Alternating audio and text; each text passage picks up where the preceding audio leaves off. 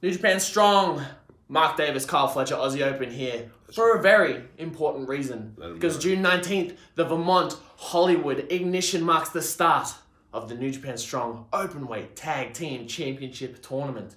Now, Aussie Open, everywhere we've been, every country, every promotion, we have held Tag Team Gold. That's right. And now, New Japan Strong is going to be no different.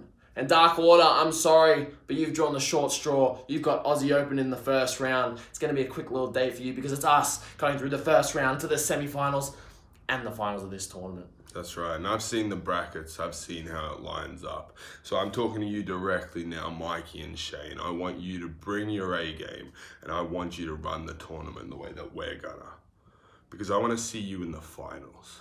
But realistically, it doesn't matter, because the result's gonna be the same.